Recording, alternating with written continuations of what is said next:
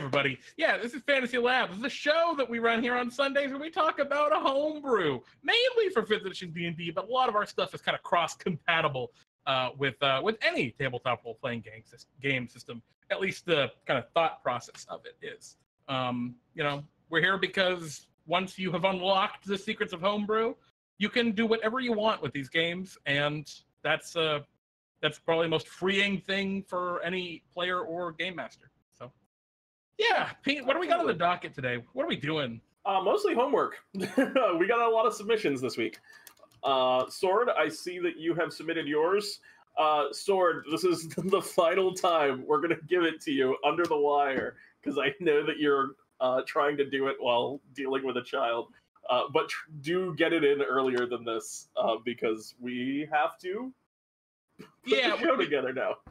We schedule our show based on we schedule our show based on like what kind of content we get, what kind of response you guys get from your in terms of people doing the homework and whatnot. So please do try and get them in at least an hour before the show, just so that we have time to look at that and figure out what we can do and where. And we had a lot this week. You guys, yeah. I mean, I haven't looked at them yet, but just in quantity, you guys crushed this particular topic. It looks like because I love we got this a ton of them. topic. I think this topic. So for those unaware, the topic for this week's homework assignment was to create a seasonal magic item, kind of based around the kind of harvest season, right? All in the fall and all of that good stuff. So I'm really excited to see what you guys came up with. Creating magic items, to me, Pete, and I don't know about you, but that was the very first thing that I, as a dungeon master, did that wasn't like in a book. Yeah, for sure. I ran my own adventures, but yes, but I think actually it might have been monsters for me. I mean, those two things. I don't know. Those two things are kind of hand in hand. It actually took me a really long time to start using book monsters. Like, if I needed a goblin, I would make a goblin rather than using a goblin for a long time, because I don't know why I did that. But I was gonna say that's a bit weird, Pete. Yeah, I just didn't for a long time. I don't know. I think there was some part of me that was like, I don't want to use their goblin. I want my goblin to be my own. And then I looked at their goblin and I was like, it was a really efficient goblin, and it's really all I will ever need. There's no reason to make my own goblin. Well, unless you want an assassin goblin. See last week's homework. Unless you need an assassin goblin. Magic items are also on the list. I also didn't even think of looking to the book for magic items for a long time as well, because I started playing with you and you homebrewed basically every magic item that was in that game. I was just like, oh, well, that's just what you do. That's what I do. I thought that, there's that oral tradition of D&D which I love, which is you just kind of I feel like in a lot of ways you just do the same things that are in the games that you first play in. Yeah. Well, and it's your goblin hunting probably end up like most of. Okay, Frog, we'll make scarier mouth goblins for you next time. If you want, I mean, Frog, I can just kill you. I can just make a goblin that's got a one shot. I thought that was a pretty close fight. But I think the big reason magic items are such an easy first step for homebrewing is because, at least in 5th edition D&D, is because in this edition, more than any edition prior, there aren't that many magic items. Like in 4th edition, they came out with 3 or 4 books just with magic items. It just had magic items. They had similar things in 3rd edition, and it keeps going back with just tons and tons of magic items. And in 5e, there's just a really small subset of them in the Dungeon Master's Guide. And there've been a few, right, that have been added in Xanathar's Guide to Everything and Adventures, but really not a lot. And so you have certain characters in your party, like, let's say you have a monk in your party. There is not a damn magic item up until the Staff of Striking that's like a halfway fun magic item for a monk. There's just nothing. All of the armor they can't use, all the weapons they can't use, the magic elements they can't use. I wonder if Tasha's will have a couple of nice monk items, like a hand wrap or something that they can just increase their punching power with. Yeah, well, and so is the Dungeon Master, right? That's exactly it, Pete. You're like, well, my player's monk, they probably want a hand wrap that increases their punching power or something, right? Or maybe they can like whip the hand wrap like a whip, and do some cool stuff with it that way. And that's the first step for homebrewing. Every dungeon master gets to that point, and more often than not, you get to it pretty quick. When you're like, all right, cool, +1 sword, that'll be good for this player, and +1 bow, that's fine for them, and shit. Yeah. My monk. I mean, +1 quarterstaff is really what it comes down to, but. Sure, but then you get into more complicated stuff, and it's like, all right, cool, the flame tongue sword for my fighter, and there aren't any really good magic bows except for the oath bow. Most of the staffs are like, oh, I'm a monk using the staff of the archmage for its bonus to hit. Yeah, exactly. It just gets to a point where you very quickly realize, man, all these magic items are either staves, wands, or swords. Yeah, a lot of swords. I wish there were just more. Give me more axes and hammers is really what I would like to see. But this is aside the point. Before we go too much further into this, let's just start looking at some of these magic items. Jeremy, you ready to hop in? Yeah. So Pete, what exactly? Let's just start with yours, because I want to say what exactly was our premise this year. This week for the thing. We called it autumn items, but what did we actually specifically ask for? This week we asked people to make items inspired by the harvest or just the season of autumn in general. I kind of took a weird approach. I'll talk about that in a second. But some of the beyond that, just creating a magic item for autumn, we wanted to give you a little bit more to think about. So we also asked a few simple questions for you guys to kind of answer about the magic items, which was the why, where, and how. To think about why the item was created, where players would like encounter it in a game, and what would be an interesting scenario in which the players would like obtain that item, and then how the item that you've created would create an engaging gameplay experience, how it would make something, a unique story to tell. Yeah, exactly. Yeah, and I think one of the things I really like about this piece that you added in was the where players will find it, because I think that's a really common failing for new dungeon masters, and even very experienced dungeon masters. You go in, the players fight the big bad, and they're like, all right, we've killed the bad. And like, all right, you find reads off list. Well, There's no flavor to that. There's no cool dramatic flavor to how I just got this magic item that gives it a sense of mystique or of power or of anything. It just feels like another checkbox on a list of things I got. And there are times where I think that's fun. And if I could just divert for a second and give an advice, if you're going to do the list, if you want to do you just loot the horde and get the list, I very much like to not tell the players what the item is. Definitely don't write on the list if you're giving it to them in that way. Oh, you find a bag of holding. Just say you find a bag, and then let them try and figure out that it's a bag of holding. Like, precisely. That's just a little extra detail if you want to go in that way. But there's, as Jeremy was kind of alluding to, a lot more like interesting ways that you can introduce magic items as well. Yeah, I mean, one of my favorite examples that I've had in my games is the gosh, I don't remember what the magic sword did at this point. I think, if I remember correctly, it was a sword that it was a +1 sword that could be used as a spell casting focus. That's all it was. And one of the players, I rolled it randomly on a table, and the players were battling an ogre. And so they were like, all right, well, we'll search this ogre. He might have something. And I'm like, yep. Tucked up in his belly button, he's got this long sword. It was clearly jammed in there sometime long ago, and has been healed over. And they're like, oh, cool, I take this sword. And the reason I like that is because the way that campaign ended. The final battle of that campaign ended with our wizards yelling, I found this sword in an ogre's belly button, and striking down the big demon. It was a very fun it's just a fun way that, like, even Little something flavor. like that is a cool tie back. Yeah, there's no amount of simple that you can make. Like you can just go really basic and just you found it, clutched in the hand of a body, like on the side of a dungeon, and that's more of a story than just you just find it. So we're gonna hop I in. totally agree with what Farron's saying too. If it's a weapon that like a bad guy might be using, don't be afraid to let the bad guys use the weapons. That's another really good way to make it feel like it's part of the world. It's weird, like, oh, weird, the Lich had like 4 potions of superior healing on them, but didn't use any of them. Huh. Sure. Well, the healing would hurt the Lich. Well, maybe you're right. Okay, so Lich is a bad example.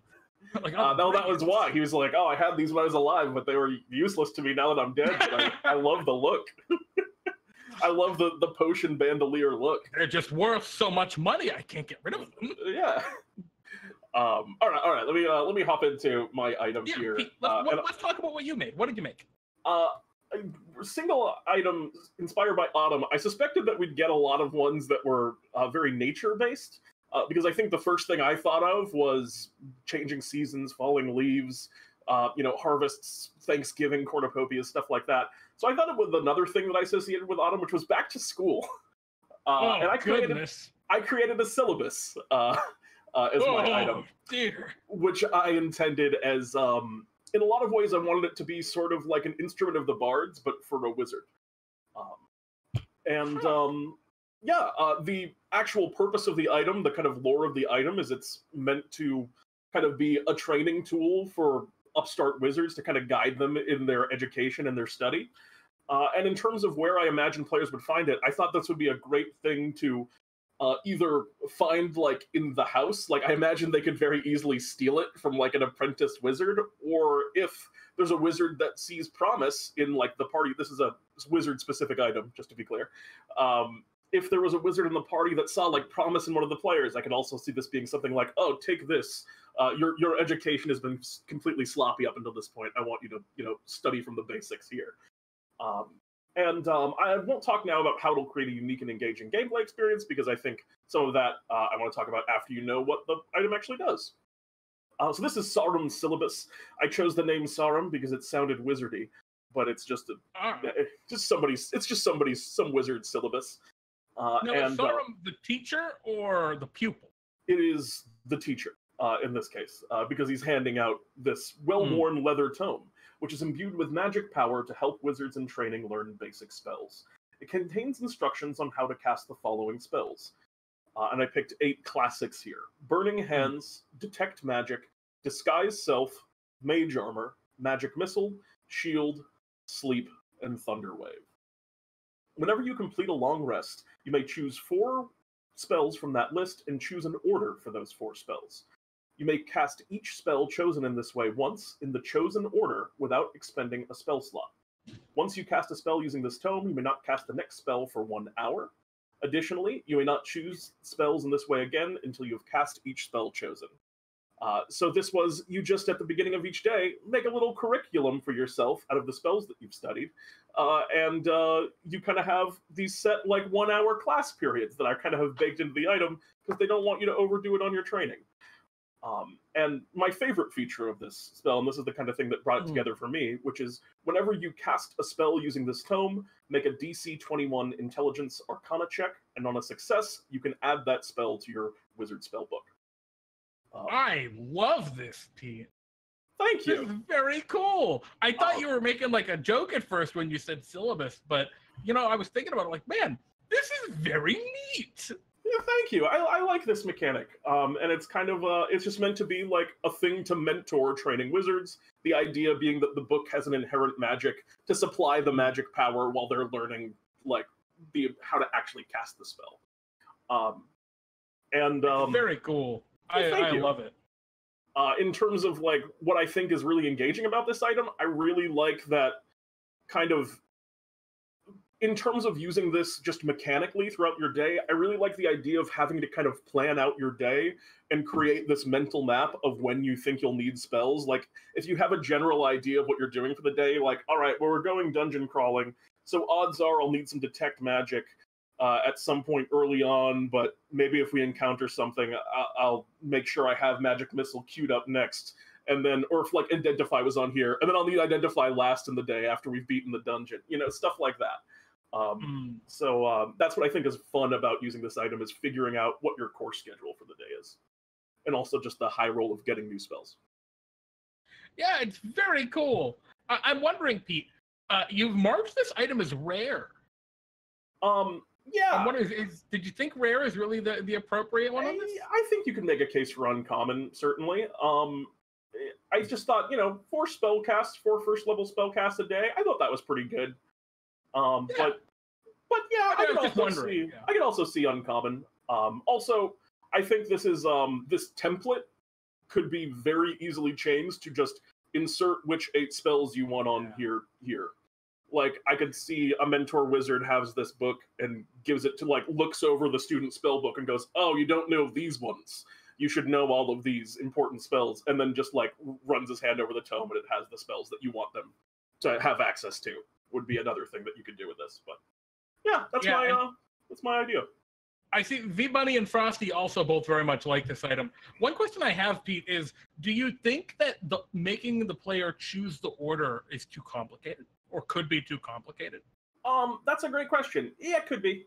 I think whether or not I would include that detail would very much depend on the type of player that I was dealing with. And I think that this is the format that I like the item in most personally, and I have a tendency to just go with what I think is fun. But also, I think if this were published, if I was like submitting this to be published in the player's handbook or something like that, I would probably remove that aspect of it and just have it be, you choose the 4 spells, because I think a simpler version of it would be more publishable in that regard. But I very much like that order thing. I also do. I'm also with you 100%. I think the ability to learn the spell permanently is a very cool addition. Yeah. So that's my guy. It's called Sarum Syllabus, or whatever wizard your wizard syllabus. I love it. All right. Well, Pete, thank you for sharing. Oh, you're very welcome. I was happy to share. I broke everything. All right. Our next item is, do we want to do mine next, or want to jump to someone else's? Whatever you're feeling. Do you want to come back to yours later, or do you want to do yours now? Might as well do mine. Whatever. Yeah, let's hop into it. I did a very what is this? Sorry, I'm syllabus. I did a very different take. I created an object called the Cold Night Cloak, and the thing that really inspired me was the idea of it getting darker sooner, right, and getting colder at night. Now, if you live in the Southern Hemisphere, that doesn't relate to you at all. But for me, grew up in the northeast of the United States, up in Massachusetts, this was very much something I could relate to. As fall started to roll in, the nights got colder and darker much more quickly, and leaves kind of were all over the ground. So my idea, why, and I was inspired very much by Mr. Sword Co. here. Thank you, Sword, for your fun little magic item stories. But that's what I was kind of inspired by here. I created a little story. Crafted by a hag who had been spurned and left uninvited to the previous year's Harvest Festival, the Cold Night Cloak was created as a malefic trick for the unsuspecting miller, whose son had been complaining of the ever colder nightly treks to close up the old mill. This is why no monster, however fiendish, is left uninvited to these seasonal gatherings. I like that. Yeah, that was a fun little, this is why Halloween festivals happen. You hit me right in my weak spot, which is a deep love of hags and witches. And then where will the players find it? I thought of 2 different ideas, but the one that really stuck with me, and this ties it back into the item, sodden in a puddle of ice-cold water, likely at an abandoned campsite, shack, mill house, or some other place of the like. And then how will it create a unique and engaging gameplay experience? I like the idea of this kind of inverting the expectation of, oh, I got a cool magic item, and now you have to earn that magic item. You have to, and we'll get to that in a minute. It's cursed. I see the curse tag upon it, and I also, Jeremy, I don't want to spoil it too much, but I do see a bolded monster in that. That's very scary. It is scary, yeah. This is the Cold Knight Cloak. I labeled it as rare, and it's a cloak requiring attunement. My thought of making it rare was, well, at least now you got to be kind of higher level to get it, hopefully. The coarse woolen cloak feels like a warming embrace, even against the coldest winds. While you wear this cloak, you gain resistance to cold damage and have advantage on ability checks and saving throws made against the effects of strong winds, such as those created by the Gust of Wind spell. And I know there are a few adventure modules. I know Curse of Strahd has some examples of this, and Tomb of Annihilation, where you have to, well, where winds are actually a big environmental factor. And so I figured, well, this has direct application in some adventures, and this is also so appropriate for Curse of Strahd. Like, just flavor-wise, this fits so nicely into the Curse of Strahd aesthetic. The curse. This cloak is cursed, a fact that is revealed only when an identify spell is cast on the cloak. Attuning to the cloak curses you until you are targeted by the remove curse spell or similar magic, or until another creature attunes to the cloak. Removing the cloak fails to end the curse. So the idea is you could pass this on to some unsuspecting person if you wanted. That's pretty cool. And then, at midnight during the full moon, a spirit of frigid vengeance, an apparition of a dead and frozen farmhand, appears and attacks you. The spirit uses the statistics of an Avatar of Death, Dungeon Master's Guide 164. That's the Avatar of Death that shows up in the deck of many things. But deals cold damage instead of necrotic damage on its sweeping scythe, and has immunity to cold damage instead of necrotic damage, and has half the hit points of the cursed creature. Boop. It appears in the space of the DM's choice within 10 feet of you and attacks you, and the spirit fights until you die, or it drops to 0 hit points, whereupon it disappears, the curse lifts for you, and you become immune to this curse for 1 year. A creature slain by the spirit of frigid vengeance becomes a frozen statue until it thaws. Ooh. So wait, so a creature slain by them becomes a frozen statue. Is that to say that, okay, so they're still dead. They're just a frozen statue, and then, okay. I've used the text from there, from the spell Cone of Cold, with the intention of a dungeon master. I've seen dungeon masters interpret this text as they're literally just an ice statue and then they melt and die. I've also seen dungeon masters interpret it as like, oh, they're frozen, but you can still heal them and bring them back, right? And I wanted to leave that open-ended for a DM to decide.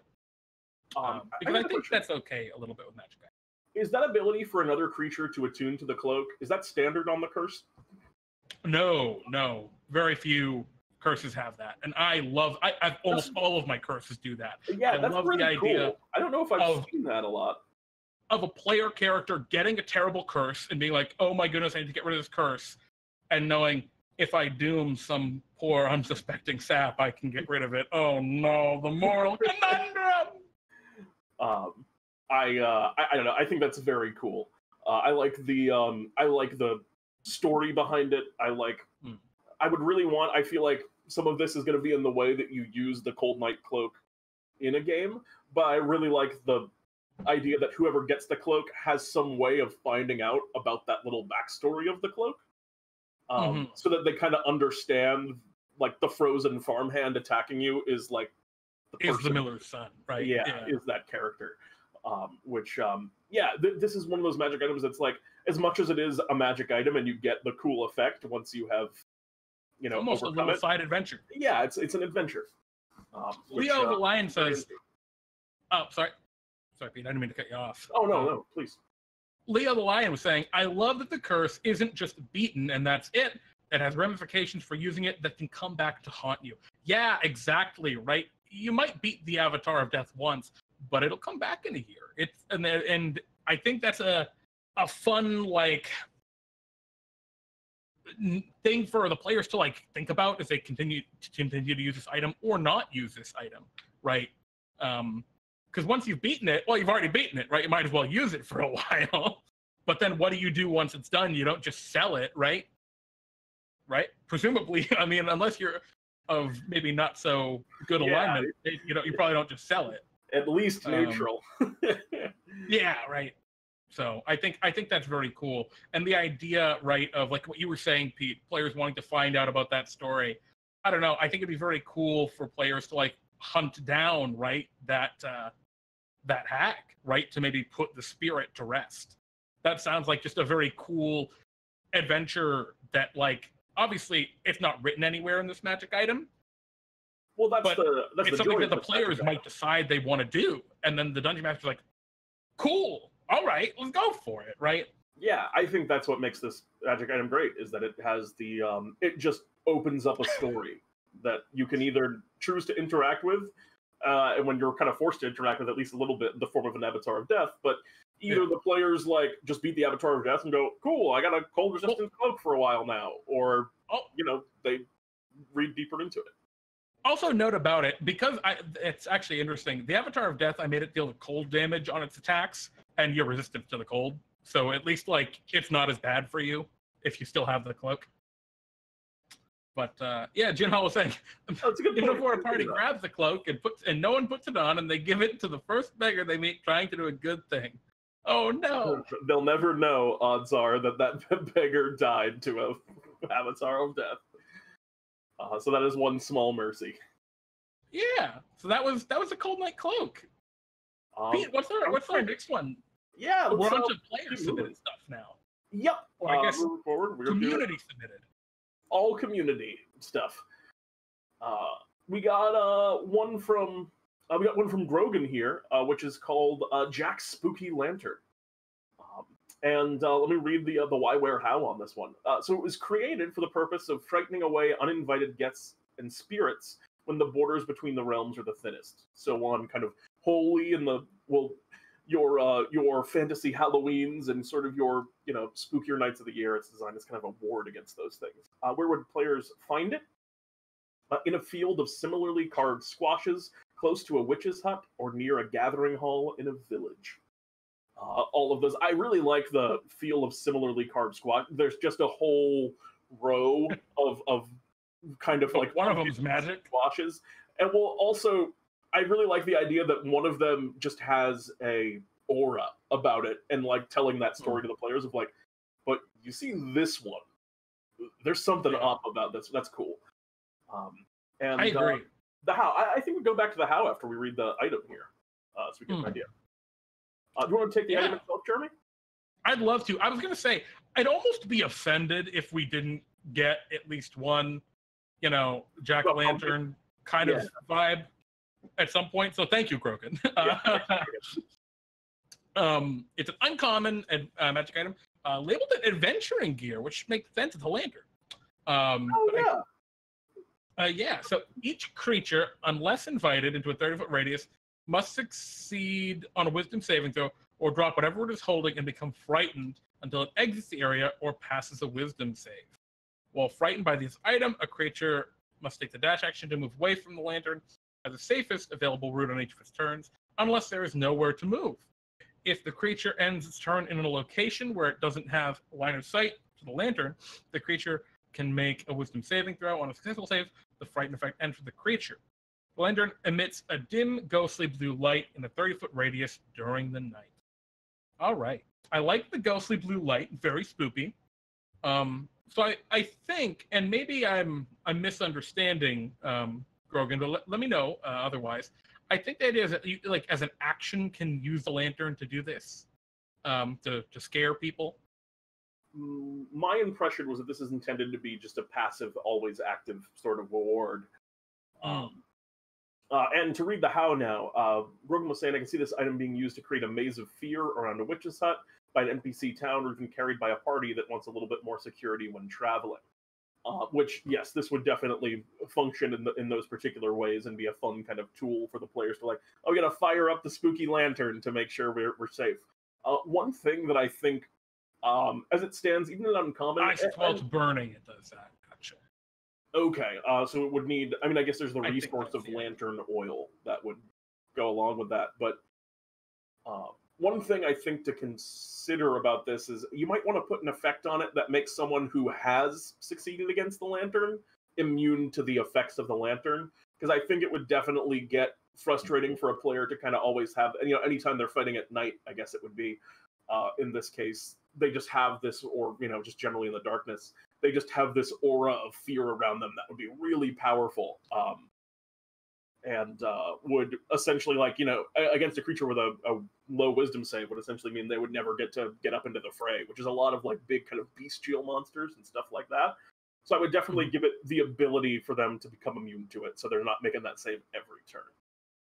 Yeah, and even beyond that, I see it looks like you took the mechanics from a turn effect for this dashing away until they can't see it. Usually those turn effects have a kind of caveat on them that if the creature takes damage, that the effect ends for them. Without that caveat, this becomes game-breakingly powerful. Really This is strong. a legendary magic item right here. Yeah, as it stands. Yeah. Also, you probably would want to put a DC on the saving throw. Usually for uncommon, you're probably looking at like a DC of 13 or something. They're pretty common DCs. 13 for uncommon, 15 for rare, 17 for very rare, and then, you know, when you get the legendary, it's weird. You kind of out the window, but 19 is a good way to. Yeah, is a good way to go. I think it's cool. I like the I do like the mental image of the blue flame and the player just kind of holding it out in front of them and like looking around, and then like the wolf pouncing out of the woods and like coming into the blue light and then like backing off afraid. Like that's a really cool aesthetic for it, as it is as an enemy tool as well, a tool for like a witch. Yeah. All right. And so that is Jack's Spooky Lantern. Thank you, Grogan. Again, I love the idea, like people were saying earlier, about it just being in a field of similarly carved squashes. And I wonder, though, this one's really scary. I also like the idea of the maze, right? The maze of fear. That's a very weird. I think it's like a cool, like aesthetic concept. I'm not sure how it works mechanically necessarily, though. I could see almost like a puzzle of like you have them. It would be a very complicated. You'd need a map for it, but I could definitely see creating a literal maze where the players are trying to like walk through it, and you have to like judge the radius of the lanterns and like walk down a safe path. Is interesting. I could see this actually being a lot easier to do on Roll20, where you can actually put the auras on things and whatnot. But anyway, thank you, Grogan. We appreciate submitting this. Thank you so much. Thanks, Grogan. Our next item comes from Nina Wang. Now, I know Nina was really wanted to be here, and I'm not sure they are currently. So Nina, we're going to come back to Nina. Holler at us, and then we'll come back and do yours. And otherwise, we'll just do it last if you're watching the pod to catch back up. Yeah. But let's hop on to Frog next. All right.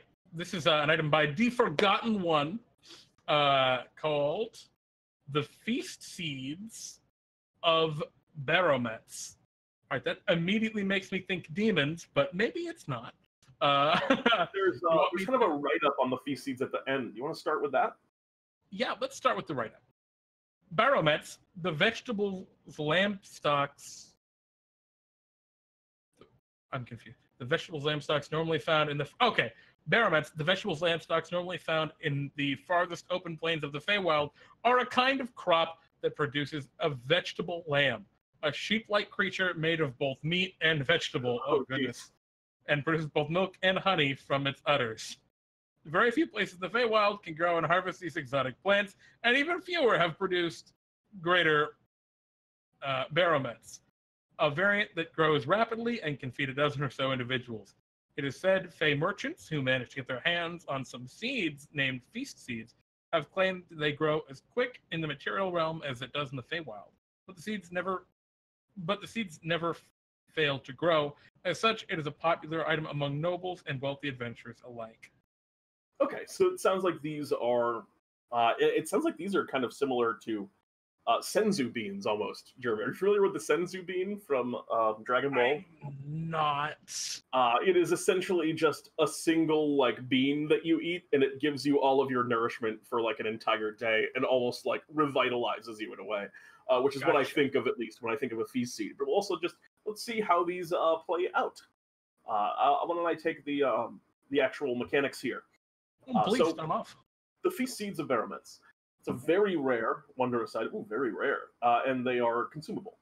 A small pouch containing several enhanced seeds belonging to the Baromets crop, also known as the vegetable lamb stalk. The pouch contains 20 seeds. When one of these seeds are planted in untainted soft soil or earth, They grow in 6 hours to produce a stock of greater Barometz. A single greater Barometz produces 2 vegetable lambs, AC 10, HP 10, speed 30 feet, and when killed can produce enough meat, vegetables, and milk for a feast for up to 12 medium or smaller sized creatures. There's kind of a meanness about this item, in that you grow the lambs and then kill them. But 6 large sized creatures or 4 huge or bigger sized creatures. Half as many if only 1 vegetable lamb is killed. The feast takes 1 hour to consume and becomes mundane food and drink at the end of that time, and the beneficial effects don't set in until this hour is over. A creature that partakes of this feast gains several benefits. The creature is cured of all diseases and poisons, has advantage on all saving throws against all poisons and diseases, and gains 2d10 temporary hit points, and gains the same number of hit points up to its maximum. The effects of the feast last for 24 hours. If the vegetable lamb is picked but not killed immediately, the benefits it grants are lost after 12 hours, and it dies after 24 hours. When you kill a vegetable lamb, roll 1d20. On a 20, you get a feast seed to add back into the pouch, but you cannot exceed 20 seeds. So, this is very interesting. Yes. I looked it up. Frog was saying the vegetable lamb of Tartarai, and I Googled it, and that's a real thing. This is based on some actual Central Asian kind of zoomythology. I'm not familiar with this. It's a sheep that grows out of the ground. I mean, that's all it is. It's a sheep plant. Huh. I'm looking at it now. How about that? No, I did not know this particular piece of mythology, which is probably why we were both a little bit thrown by it. Okay, now that I understand, let's just talk mechanics. Let's just talk mechanics of this. One thing I think is a good place to start is, I would, rather than like creating the details for the AC and the HP and the speed of the lamb, I would just find a stat block that you can use. I think there's a ram which would function, and so like planting one grows a ram. Or actually, I would even just say another thing just to make this a little bit simple, because I think the big takeaway that I would go with in this direction is it needs to get simplified down a little bit. Well, along those lines, Pete, this just is a very, very complicated way of getting 20 versions of a hero's feast. It's not the same as a hero's feast because it is mostly about poisons instead of wisdom saving throws, but it's got the 10 hit points like a hero's. It's just a different hero's feast. Yeah. And there's just a lot here for doing that. You know, I think the Barometz make a very neat monster for sure. It's a very strange take on a magic item. I think V-Bunny said it really well. It's kind of gamey, and there's a lot of math involved in it. Something pretty fitting for 4th edition or 3.5, but maybe a little too complicated for 5e. And yeah, I would completely agree. I'm just saying, what I would recommend to just bring it down to speed is, I mean, for one thing, I think just use the Hero's Feast spell. Rather than explaining the mechanics of it, you can just reference gains the benefits as if they had consumed a Hero's Feast, as per the Hero's Feast spell. And I think rather than, growing one of them, growing 2 of them, just have each seed just grow 1 of them. And maybe cut out some of the time. I don't know, there's just a lot of places where you could take out these variables, these extra details, I think, and tone this down if you want to create that mythos of this creature in a magic item form. That I think you could pare this down to just really efficiently get that across. A very cool use of mythology, Leo was saying, and I agree. I think incorporating this kind of bizarre, unique mythology into the Feywild is a really effective way for it. Yeah, exactly. Really effective way of both emphasizing that the Feywild's wild and giving this really cool actual mythology a place in your game. Both very neat. Just it's just a lot going on here. Yep. Is I guess the takeaway. Indeed. But thank you very much for your submission, Frog. You've taught me a new piece of mythology today, which is cool. We got learned. We got learned. All right, Pete. What are we on to now? We are going to be looking next at one from Jin Hall here.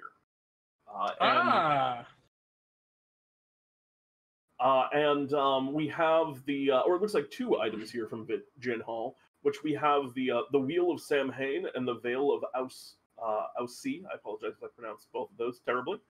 You probably did. I'm sure I goofed it up. Oh, it says there's actually pronunciations for them in the precursor, which is the Sao-in and Is-Shi.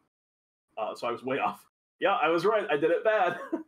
Jeremy, you want to read the precursor here? I know the homework said one item, but inspiration struck, so I did both. Yeah, I love that. I totally is okay, Jin. Yeah, for sure. There are some times where in the future we will only do one of them. We have time tonight, so we're going to look at them both. But in the future, if you do, this is for anyone actually, if you do make more than one homework entry, let us know which one is your favorite and you want us to look at the most. Just so that if we only have, if we have a limited amount of time for some reason, we can, focus on what's the most important to you. Let me look at that. Which one do you want to look at first, Pete? The Samhain? I'm sorry, Sao-in? Sao-in. I can't pronounce it all. Yeah, why don't you take that one and then I'll take the veil. Yeah. Ancient druids would spin this wheel, causing friction and sparks to light larger communal bonfires on the night of Samhain, to pray and give sacrifice to the gods of honor and the dead. Oh, the gods of honor and the dead. No, honor the dead. It was honor and the dead, my brain. Flames of the bonfire were also taken to light the hearths in people's homes to protect them from the coming winter. After many decades of use, the magic the druids casted, as well as a bit of the gods' magic, seeped into the wheel, causing it to protect whoever used it. Once a day, you can spin the wheel to make a fire for your camp. And if you make a sacrifice of some of your meal to fire, it casts a druid's grove without needing for the spell's components. Pardon me. The spell lasts for 24 hours or until you put the fire out. Should you commit a crime or try to use your weapons for harm against anyone within the grove, the fire immediately expels you from the grove and you lose all immunity to spell's effects for the rest of your life. Oh, goodness. Additionally, you take 2d6 fire damage for angering the gods and dishonoring the dead. Oh, and this was all right about this actual kind of holiday stuff here that you cited here. Yes. Samhain. They mentioned that this is based on an ancient Celtic holiday of Samhain and the ancient fae of. Oh, this explains the spelling. It's Gaelic. Yes. Yeah. That tracks to me now, certainly. Yeah. Okay. So cool. Let's talk about this wheel. So for one thing, you had the question you weren't sure what the item type and rarity would be of this. You would call this a wondrous item. Basically, anything that is not specifically like a sword or a ring or a staff or something that you can really obviously type out. It's just blanketed under wondrous item. So this would fall in that category. And then the rarity on this, which is essentially one a day, a Druid's Grove. Jeremy, could you do you know off the top of your head what Druid's Grove does? I do. It allows you to choose a bunch of different effects to occur. Some of them include walls of fog around the area, to animate trees, to defend the area. There are a whole series of different options, cause a dense overgrowth to occur that would be difficult terrain for creatures. It has a whole series of different effects. I'm actually very familiar with the spell. A spell, I know that it's a fairly high level spell, and the ability to cast a spell like that every day is probably a pretty high rarity. So at least rare, but maybe even into very rare for Druid's Grove. Well, it's funky, right? Because Druid's Grove, it has a casting time of, I think, 10 minutes or something. It's not an in combat spell. It's very much it's like a Magnificent Mansion almost, but for druids. And also, this doesn't necessarily seem like this isn't an attunement item as well. So that's why my instinct is that this is probably would be considered a very rare item. Rare, very rare. For a Druid's Grove a day. But that's just a guideline. And the rarity on these Jin Hall, I mean, the more difficult thing is figuring out what the item does. The rarity is just semantics for how they kind of categorize them in the book. But that's around what we would say. Yeah, I dig it. I think this is pretty cool. One of the things I really liked about this, and maybe there's a little bit of ambiguity that maybe should be clarified here, like commit a crime is a little ambiguous, but using weapons for harm, right? That is very clear. Trying to attack other people, very, very clear. And I like that this magical item, although very powerful, right, has some has a drawback to it. I'm wondering if, for your intent, like, this seems like intent is a big part of this factor. And so maybe with the intent to harm, just for circumstances for, like, let's say you got a barbarian in the party and you're all sitting around the campfire, you have your Druid's Grove, like, oh, I punch him on the shoulder. Like, oh, I'm kicked out, the Druid Grove. Druid's Grove's done. Yeah. It'd be a little funky if just one of the players got kicked out of the Druid's Grove and like, well, this item is now... It's not funky. We can't use it anymore because the barbarian's not allowed in it anymore. Yeah, I don't know. I think it's cool. It's very cool, that aspect of it, and I'm sure that ties a lot into the Samhain holiday. But I'm just a little worried if we're too vague with the implications, right? I agree, but overall, I think it's a very cool thing, and again, another thing I'd like to learn about is learn a little bit more about what sounds like a pretty cool ancient holiday here in Samhain. So thank you for sharing that one. But do you want to start the Veil of Ishi? Yeah, Pete, you want me to take it? All right. I want to do it. I want to do it, Jeremy. All right, take it, Pete. Take it away. Oh, thank you. Made by the ancient Fae, the Ishi. This veil was constructed from the moss of the... Oh, I'm going to mess it up again. Seed. They called home and given as a gift to one of the original druids of Samhain to protect them during the night. While attuned to this item, you gain the following benefits. You gain a +2 to your charisma score, not to exceed 20. Advantage on saves against being charmed, and magic cannot put you to sleep. Fae cannot disdain your true nature. They either see you as one of their own or ignore you completely. Additionally, the veil has 4 charges. You can expend a charge for one of the effects below. It regains all charges at dawn. You can use a charge to cast Disguise Self at will. You can use a charge to cast Charm Person at will. And then it's Fairy Fire at will, or Speak with Animals at will. So, a couple of instant thoughts here. One thing, the use of the phrase "at will" refers to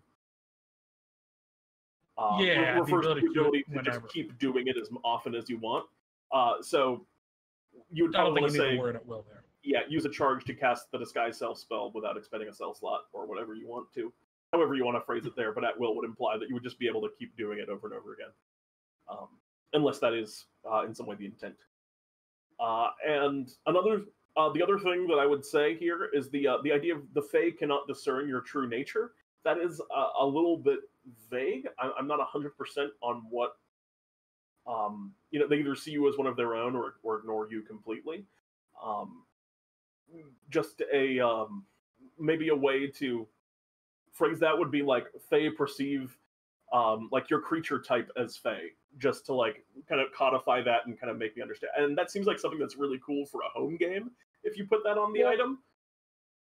I think there actually is some language about true nature in the game. That sounds familiar to me, like that language. What is the spell that I'm thinking of? Are you thinking about like something involving shapeshifters? Because when I think of true nature, it's right on the border of yeah, that might be where I remember it from. Well, and I think the intent, right, is to go with the Disguise Self spell that you have later. So maybe, yeah, I'm not sure. Yeah, I think that the trick there is just going to be to find a way to codify that a little bit more with mechanics. But on the whole, I mean, I think it's a really cool spell, or a really cool magic item. I like the flavor. I very much agree. I like the tie to the Samhain again, which I would like to learn more about now. And that's a sign of a good item. If you're inspiring me to want to learn about this thing that you've created, which is really what dungeon mastering and storytelling in that way is all about. So, absolutely. And I mean, one of the things that I really, and this is an interesting one, the +2 to charisma score, not to exceed 20. I don't know if that was an intentional design choice by you, but including something like that is a really interesting thing. Ability scores are really hard to increase in 5th edition Dungeons and Dragons, and there are a few items out there that can increase your score above 20, but that's usually all the item does. So I really like that you have the not to exceed 20 on there, just as a way of like being like, all right, I want this item to do a bunch of fun stuff, but I don't want this to be a legendary level item. Yeah. It's pretty cool. Agreed. And in terms of the item type, again, this would probably just also be a wondrous item. And the rarity on this,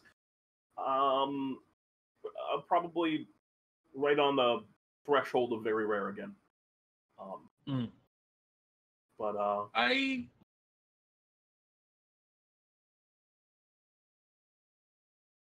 don't know. I could see this as a rare item. That's what I was saying. I think it's on the threshold.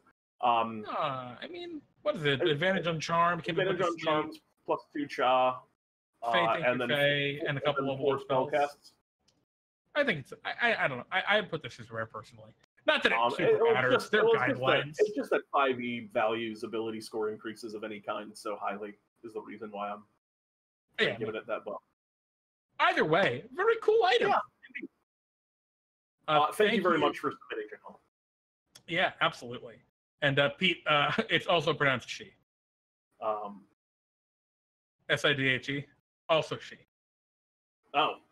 I need to get in touch with my roots. All right. The next one is going to be from, or next two actually, are from Rex person thing. I've been seeing Raventail hanging out.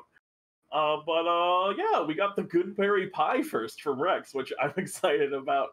I'm also I could use some Goodberry Pie. Yeah, I know it doesn't look like I could use some good, so I was patting my engorged stomach. I probably couldn't use any more Goodberry Pie, but I want it. I was on that same vibe when I read it. Yeah, so let's look at the why, where, how on this one. So why was the item created and for what purpose? What's better than fresh berries, fresh pie? It's better than just the berries, and a little better than just a healing potion, and it feels good to eat. I mean, yeah, that one you got for free. Why was it created? Why wouldn't this item be created? Yeah, really.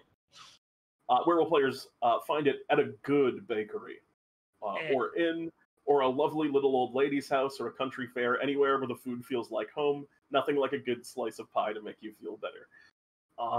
Which, obviously, you're listing places that would like serve pie, but I really like the asterisks on at a good bakery. Yeah. It isn't just like any bakery that you run into that you would find this pie. You would find it at like the legendary baker. Like, this pie is so good it will heal your wounds. Which I don't know. I really like that extra bit of clarification on it, and I think that's a cool story too.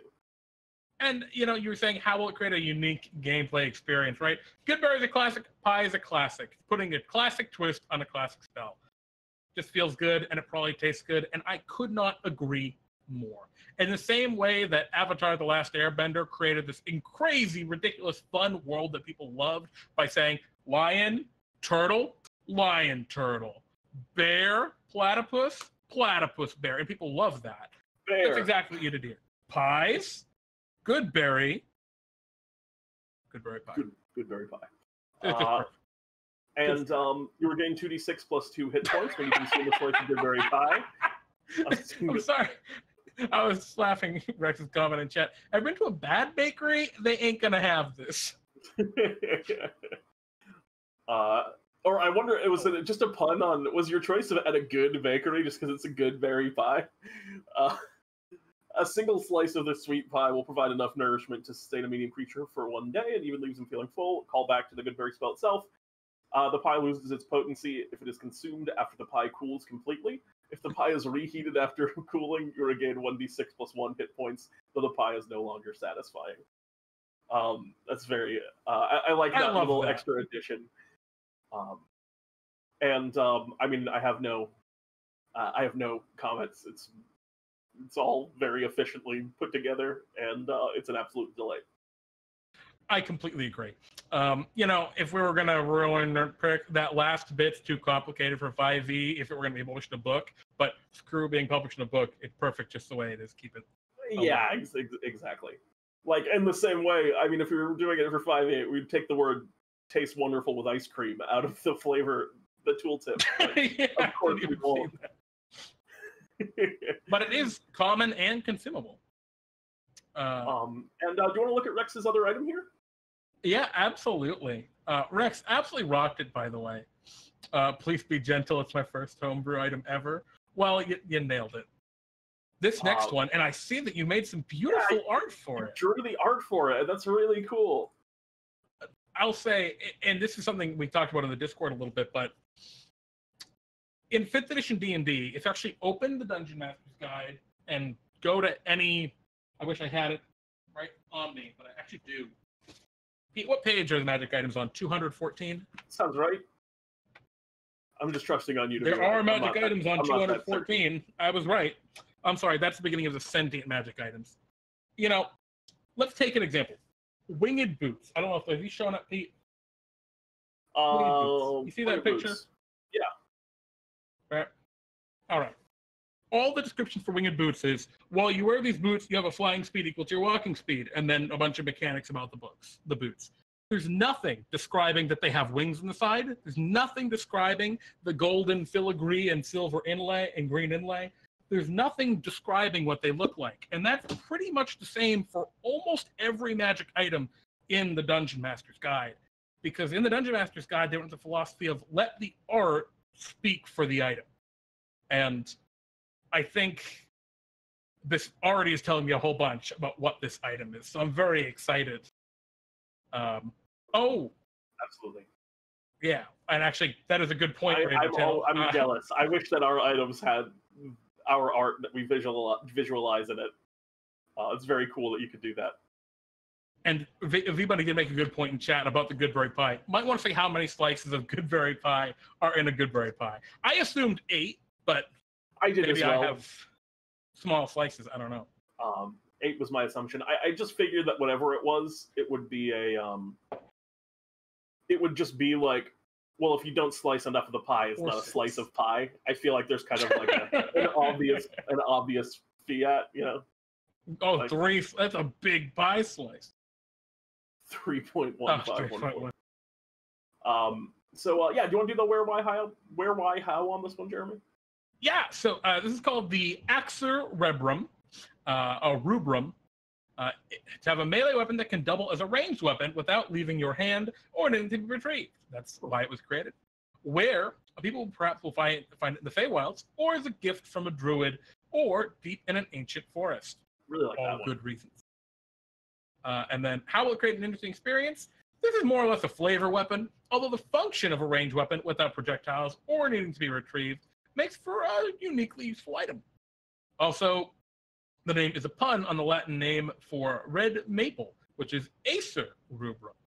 Oh. And it's an axe. That's great. The book is also very much full of those little tidbits and notes. And I'll tell you, someone, well, I didn't get that, was lost on me and my lack of intellect. But someone will if this were published in like a thing, someone would get this item, they'd look at it, and they'd get the pun, and they would lose their shit. They'd just very much appreciate it. So a very good friend of mine is a landscape architect, and I just like walking around with him and pointing at trees and having him tell me the scientific names of them. You've made this item for my good friend, who would have picked that a mile away.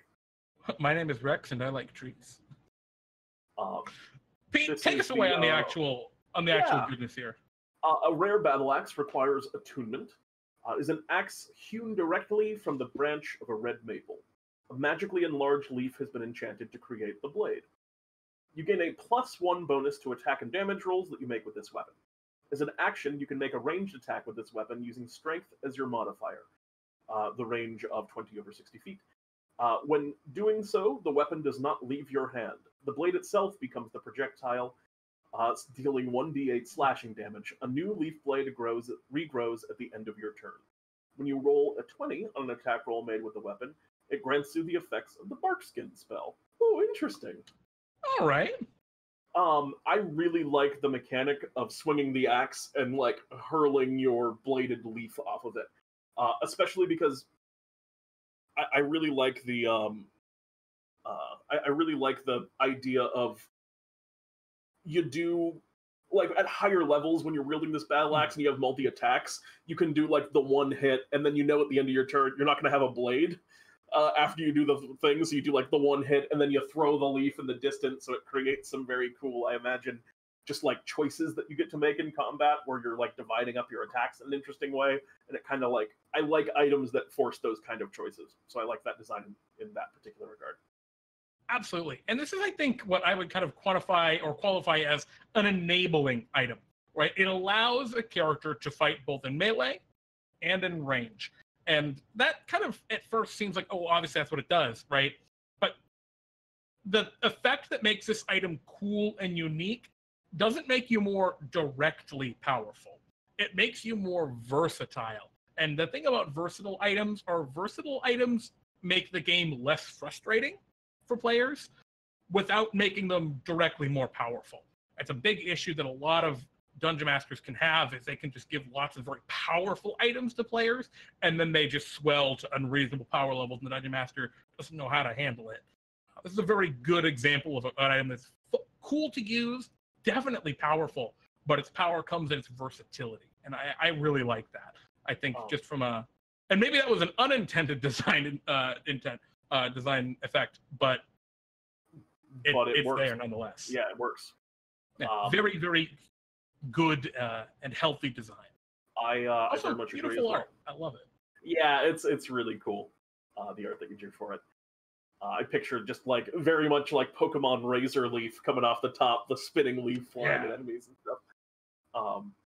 And I also just love the red maple. I have one in my yard at my house, and it's a very beautiful tree. Well, Frosty, thank you for helping, of course, and Rex. Thanks for being the ideas guy. I love Frosty stuff too. Speaking of Frosty stuff, though, Pete, do you want to jump on to Frosty next? Frosty next? Yeah, or it's V-Bunny next. Frosty's second to next. I think you mean second to last. Second to next? I kind of like second to next. I've never said that before. V-Bunny added us in the Discord. They didn't do the write-up on the item, but they have one here, which is... Sure. Is this your cornucopia, Pete?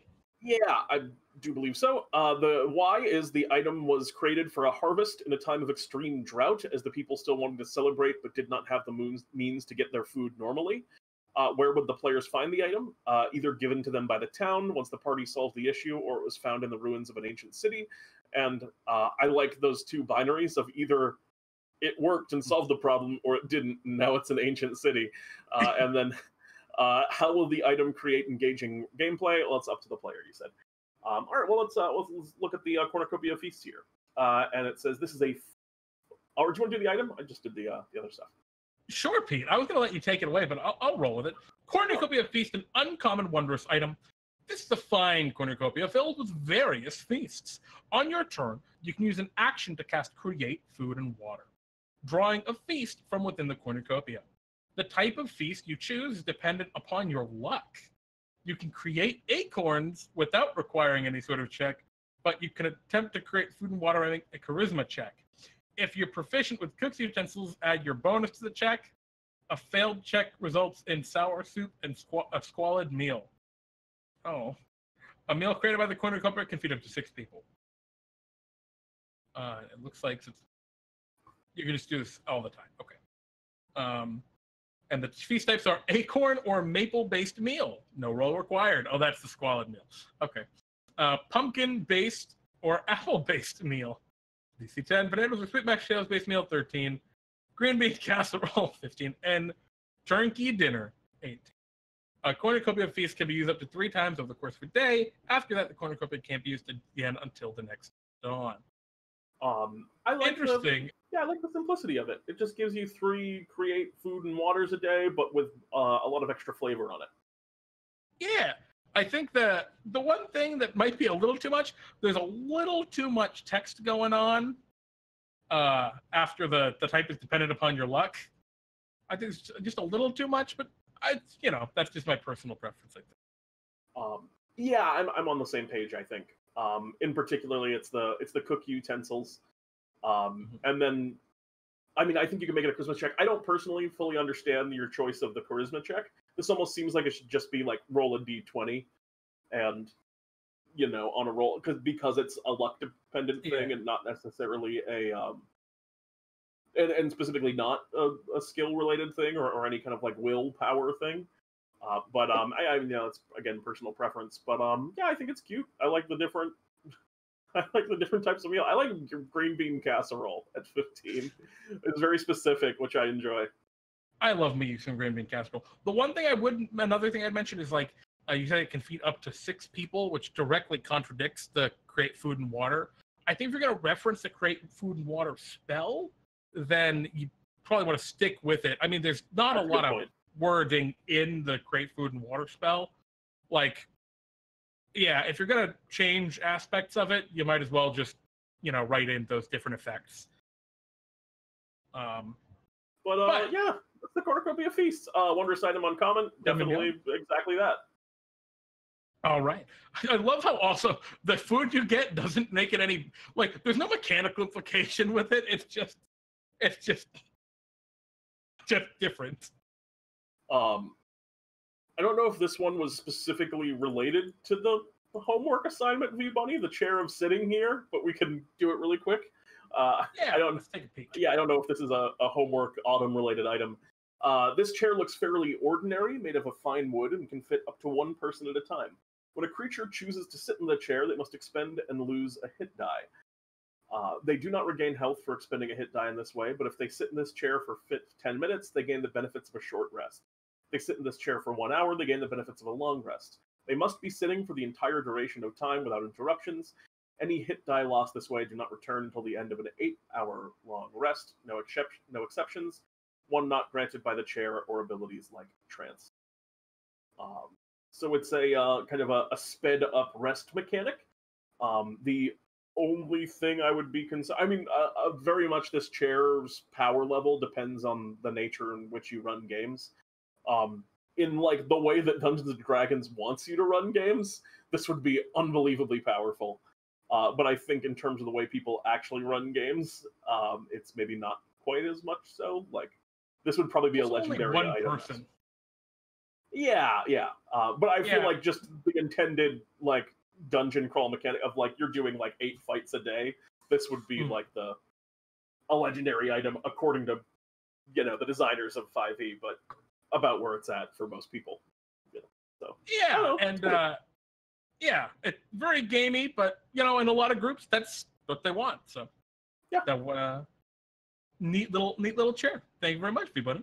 That's the chair sitting. Cool.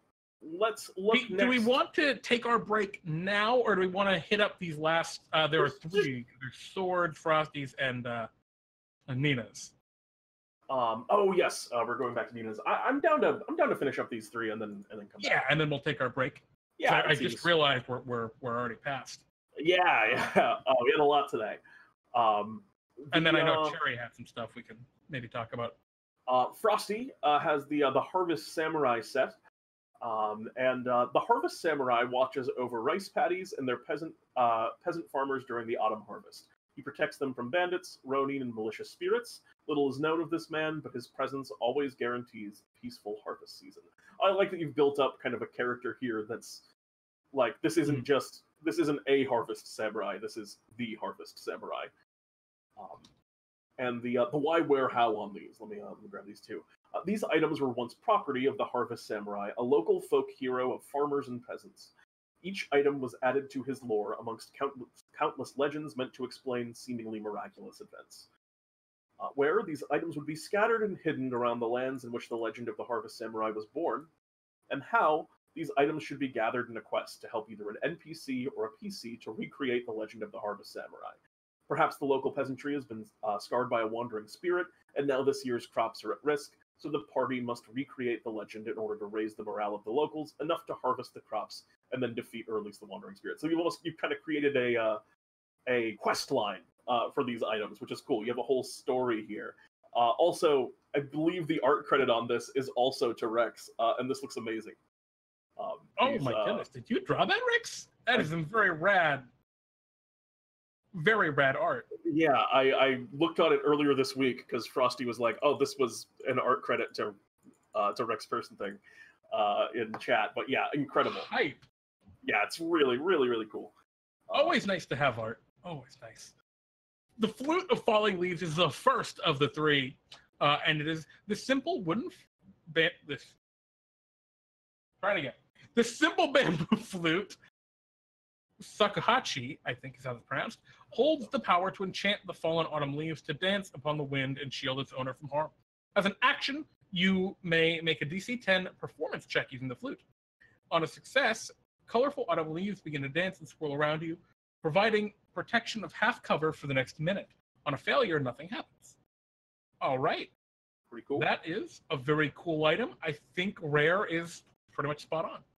Yeah. It's kind of like a dancing shield, almost. Or not dancing shield, animated shield. But a very cool take on the animated shield. I mean the vibe of it.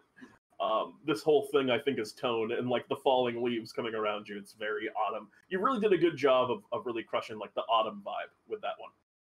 I agree, and I really like that it is a flute too. Like I think the flute is definitely something that is often associated with the samurai and that kind of Eastern kind of folklore. But I don't know. It's just very neat. It's something that a lot of people tend to forget in favor of the katana. Pete, you want to take the katana? I'd love to.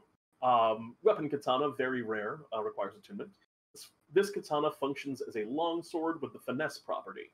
You gain a +1 bonus to attack and damage rolls made with this magic weapon.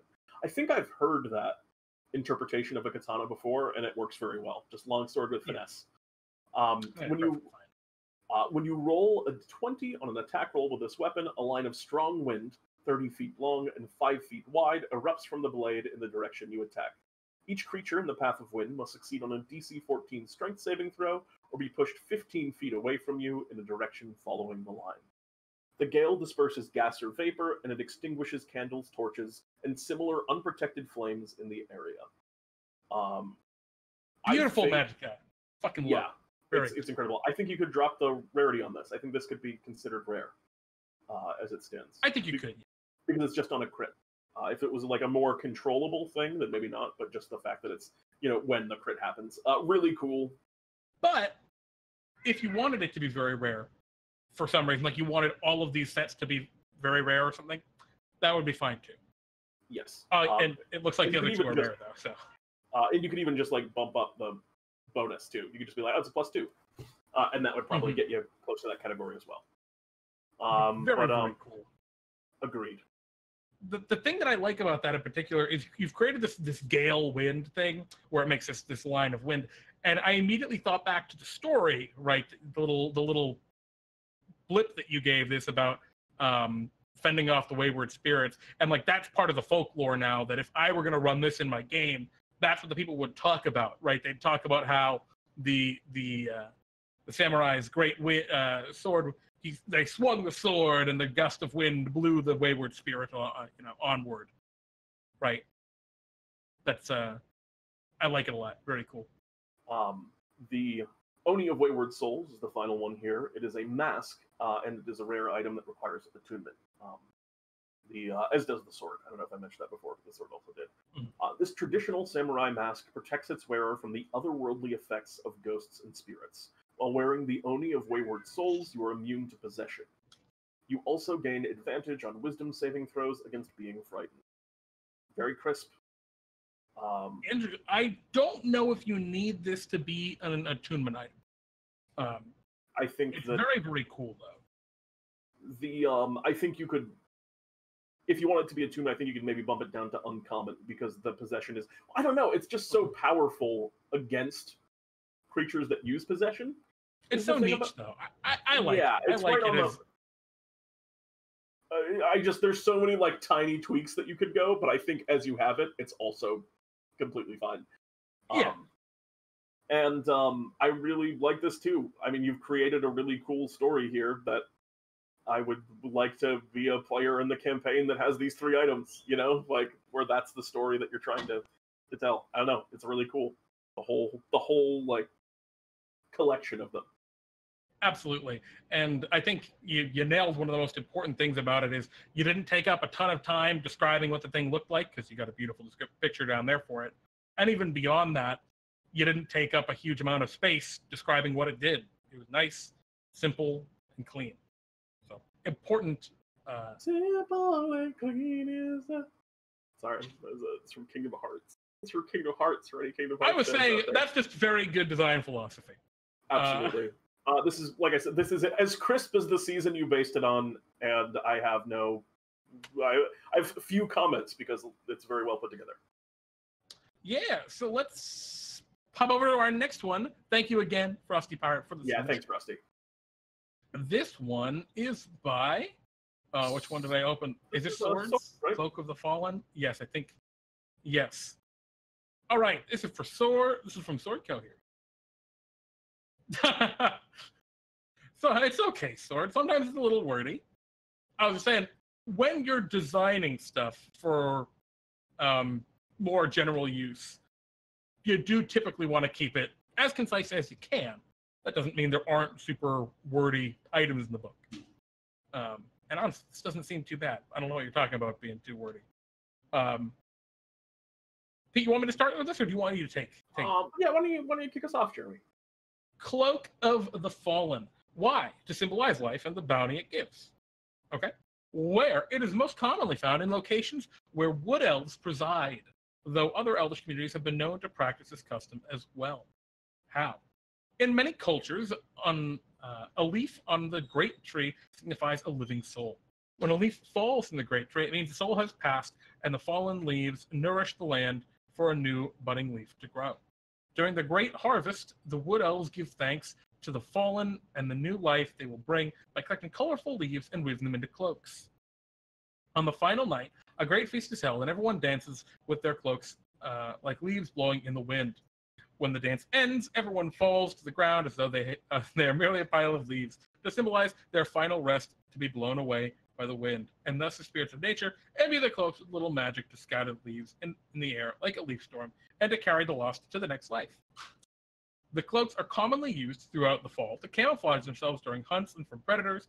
Should one wearing the cloak ever be in danger, the wearer may use the magic to summon a leaf storm and obscure or distract their pursuer. With the magic gone and the leaves scattered, the person gives a final thanks to the fallen for giving them life. That's a nice story. Very cool little story. Yeah. Sorry, Pete, I thought you were going to say more. I thought you were going to say more. That's why I stopped. Yeah, I think you told a lot about a culture of these wood elves that would be very helpful for a DM who wanted to, or who was interested in incorporating that kind of stuff. It's also an interesting consumable, but it seems like it has some other aspects. I'm going to read it out now. So it's a common consumable item. A colorful cloak made entirely of fallen leaves woven into one another. Traditionally created and worn by wood elves during the Great Harvest to give thanks to those lost and the life they have yet to bring.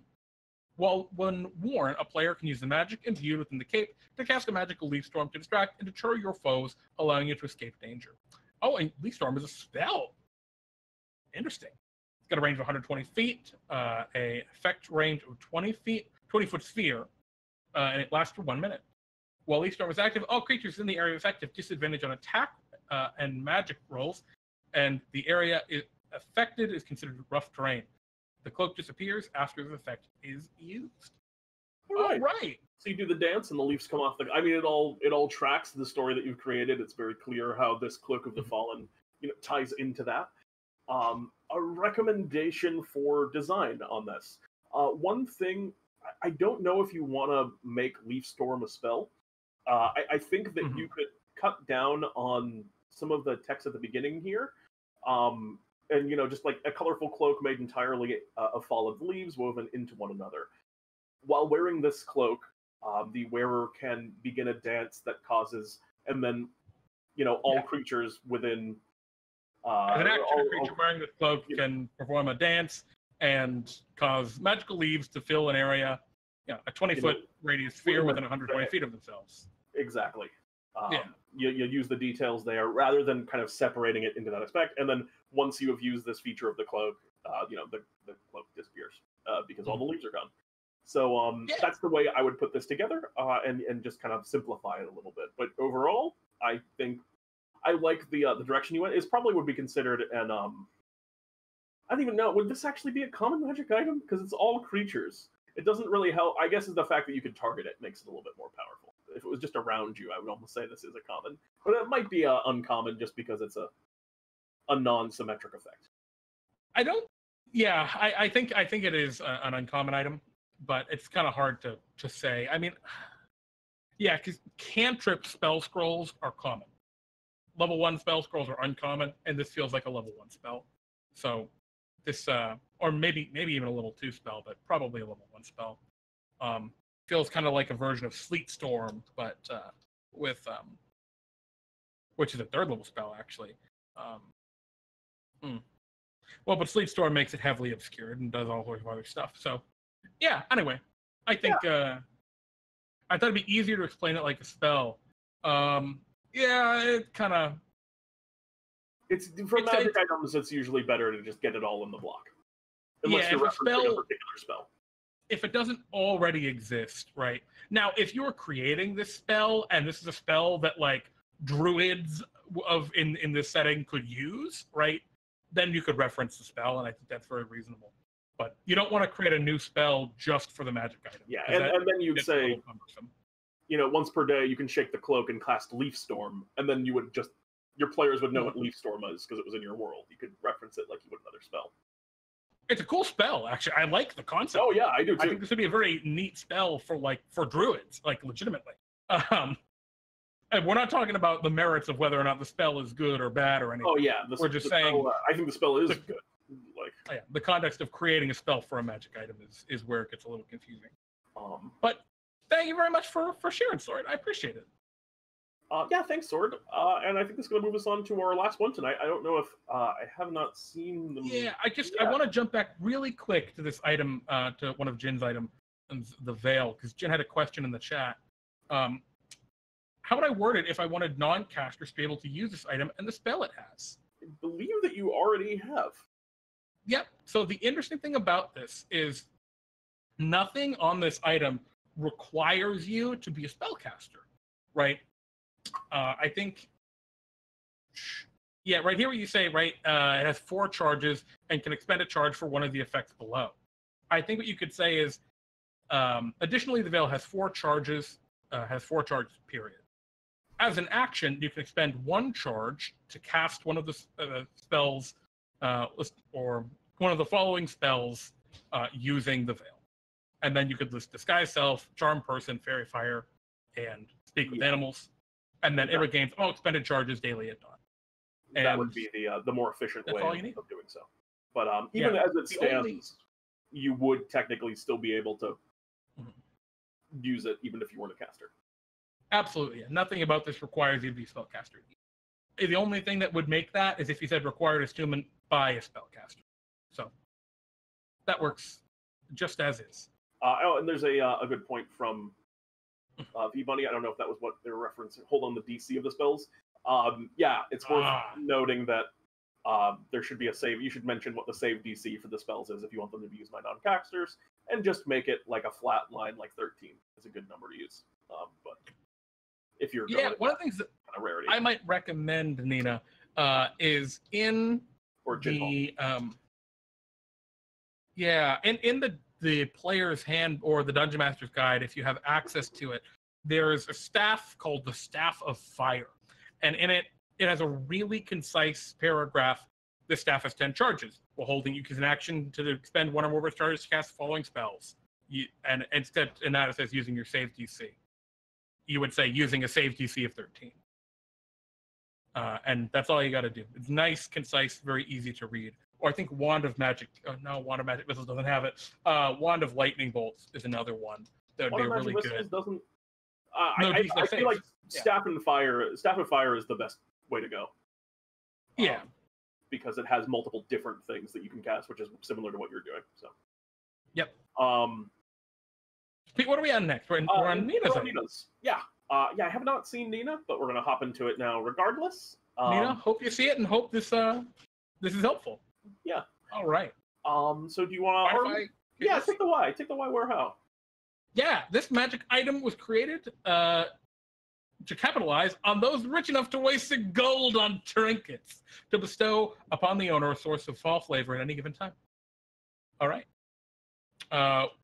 Where will players find it? Typically, one of these little spoons can be found in shops selling trinkets, or even in their favorite cafe, offering you to bring the taste of fall back home with you. Or perhaps you liberated one of these little gems from the drawer of some rich person's house. Finders, keepers. Will using this item create a unique engaging game experience, while not game-changing in any form. Having one of Nina's little spoons, a fall flavor, is a great conversation piece. And if you're a fan of fall flavors, it's a must-have item. All right. So this, I'm immediately thinking, is probably going to be something like. Let's just dive into it. I'm interested. Yeah. So let me hop into the mechanics here. Nina's little spoon of fall flavor, common to rare and adventuring gear.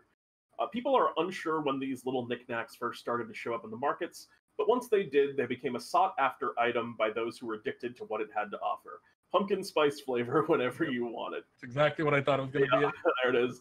The spoons of fall flavor come in 3 variants: wooden, silver, and gold. At their core, all variants are viewed with a specific use of the prestidigitation spell. The spoon becomes active when applied to a beverage of choice, typically coffee. Once active, it warms the liquid up to optimal temperature and infuses the drink with pumpkin spice flavoring. For those with deeper pockets, you can find the silver spoon, its rich pumpkin spice flavoring seeming borderline magical. Drinkers of a silver spoon-infused beverage receive a +1 to persuasion checks, as the magical flavor of fall tickles your taste buds. I like that. It's just a very nice. The magical flavor of fall tickles your taste. You had nice alliteration there. It was a delight to say that sentence. It felt like an advertisement for the drinkers of the silver spoon-infused beverage. And for those with even deeper coffers still, there's the golden spoon, bringing your drink to the absolute perfect temperature and infusing your drink with a flavorful experience that many consider otherworldly. Those who drink a golden spoon-infused beverage receive a +2 to persuasion checks, as your beverage supercharges you with the power of autumn, making you the pinnacle of basic. Like me, Pete, the pinnacle of basic. So, I love this. This is great. It's delightful. It's a delight. If I were to recommend a change, it's a very minor. It's a formatting change. I know we hate formatting. I think I had the same change in mind. Pete, you want to try and beat me to it? Then I'm looking it up in the Dungeon Master's Guide. Were you going for the Viking horn? The Horn of Valhalla. Yeah, exactly. There's an item called the Horn of Valhalla. It's in the Dungeon Master's Guide, and it also has different variants. And it just shows a neat way of having the subheaders. I cannot seem to find it, which I am, a little disappointed in. I couldn't just open right to it like I did previously. Let's just flip through. But if you have access to Dungeon Master's Guide, you might be able to just Google this online, honestly. That would be how I would go about doing it. Yeah, so it has the general description at the top, and then it has a little table that says what happens with the different horn. Yep. But very cool. That's just an easier way of putting it together, but the effects are all reasonable. They're very simple. Oh yeah. For a non-attunement, just +2 to. I think common to rare is actually pretty reasonable for this. Just a permanent +1 to persuasion when you're drinking that. When you're drinking that chai or that pumpkin spice. I know a lot of players that would love this. I do too. I know a lot of absolutely has place. I know a lot of memes that want this to just exist in real life. It's weird. When I look at magic items, and I'm like, oh, I could have a 6 sword that shoots wind out of it. That wasn't the one that I was like, I want to actually have this. The one that I wanted to actually have was the one that like, oh, this one will flavor my coffee really well. I don't know why I just the more realistic item, I guess, because I could just see this existing in the real world. Jeremy, can we like trademark right now just a spoon that like dissolves pumpkin spice when you stir your coffee with it? Yes. The problem with Frosty's item about it be if it were in real life, like take the flute for example. I have to make a DC 10 performance check with a flute. That'll never happen. I'll never get it to work. I could probably hit that DC with like a week of training. Well, thanks, Pete. I definitely could not get a natural 20 on a sword attack, though. I'll tell you that much. The problem with... Anyway, Nina, thank you very much for sharing. It was a very fun little item. I think this is another thing. If we had no items, just like with Grogan making the jack-o'-lantern, if we had no items catering to pumpkin spice, I think this homework would have been a failure overall. So thank you for saving the day. Someone had to make the pumpkin spice. Pete, do we want to take a quick break? Let's have a brief respite. All right, and then when we come back, we've got more good stuff to look at. So we will see you all shortly.